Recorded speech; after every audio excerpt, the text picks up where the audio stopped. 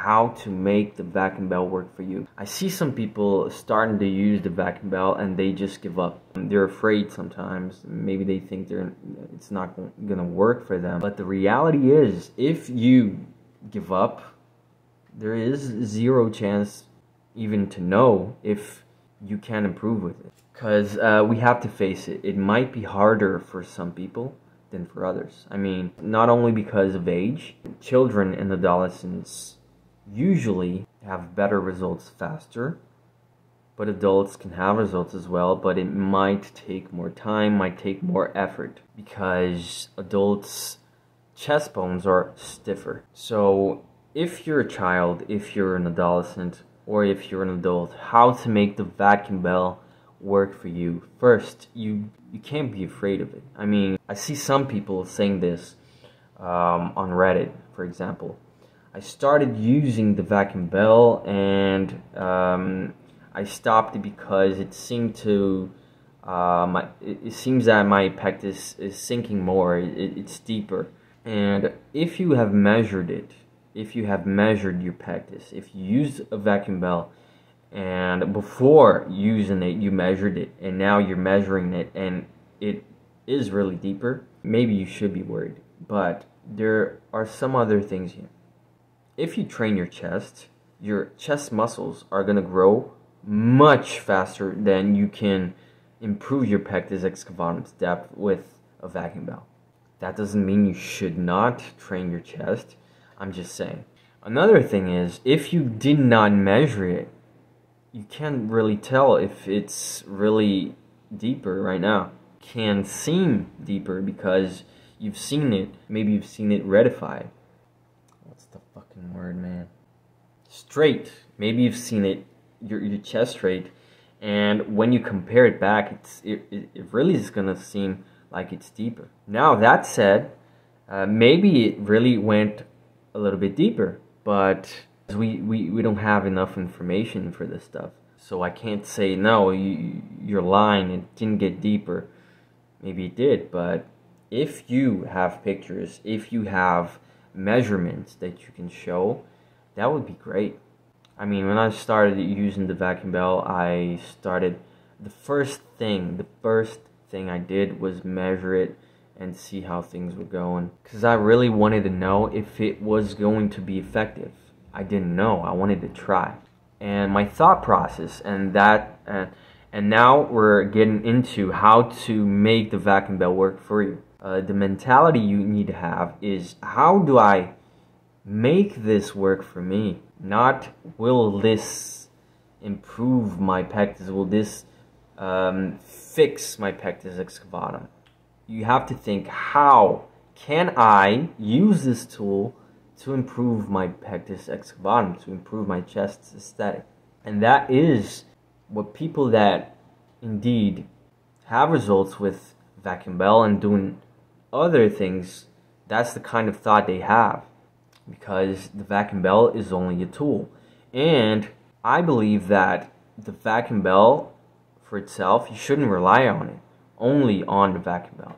You should do more things, exercises, compression.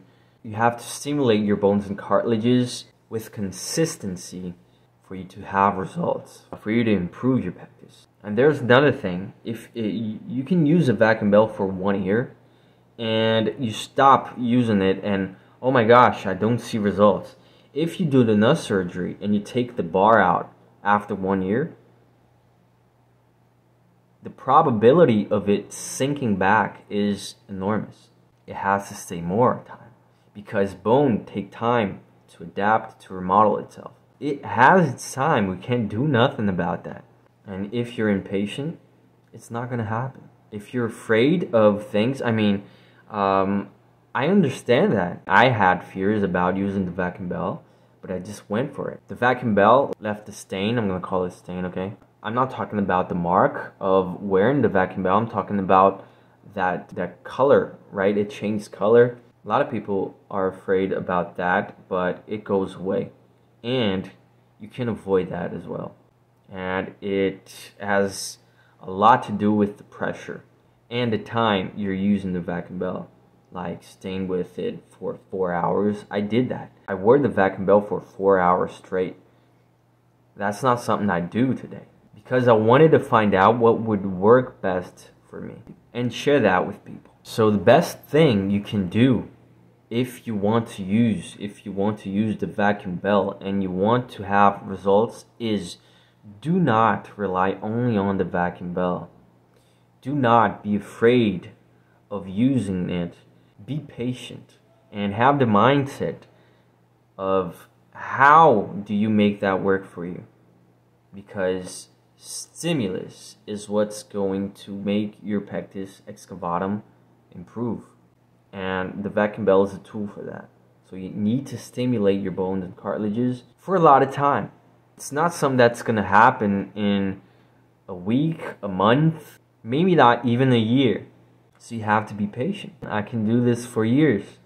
I can do this for 20 years till I die. I don't care. If it takes me 10 years, 20 years to get my chest as straight as possible, I'm gonna do that. That's the mentality you need to have. All that said, if you have Pectus Excavatum and it's really deep and it affects your health, you should look into that.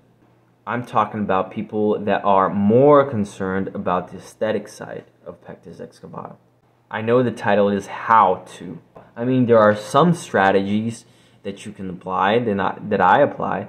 I use the vacuum belt a lot less than I used to. The how-to would be use the vacuum belt, be patient, and do not use a really high pressure. Use a medium pressure. I do not use the vacuum belt without this. I don't go above 150 mmHg. I don't. I already went above it, and that's why the stain appeared, for other reasons as well. But for most people, going above that, it's useless. It's more harmful than good. Maybe for some adults, you maybe could need to go a little bit above that, but for the majority, it wouldn't be necessary. So that's it. Thanks for watching this video. Leave a comment down below if you have any questions. If you want to know anything, just let me know and I'll record a video about that. Bye-bye.